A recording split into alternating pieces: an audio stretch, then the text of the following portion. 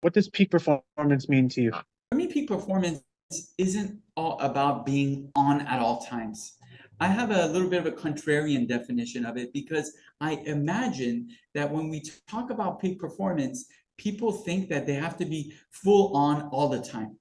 And we know with anything else, like race cars, there's race cars who've been finely tuned and can go super fast speeds, but they don't go super fast 24 hours a day, 7 days a week, right? Peak performance is all about fine tuning yourself, looking for shadows, areas that need repair and repositioning, getting your engine in a straight line called your life's purpose, and Mm. then being able to take strong action towards your goals that don't exhaust you.